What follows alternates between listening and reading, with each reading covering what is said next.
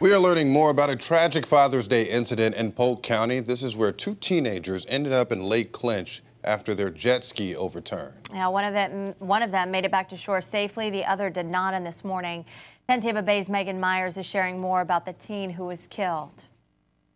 Well, 17-year-old Jose Torres was a former soccer player for Frostproof High School.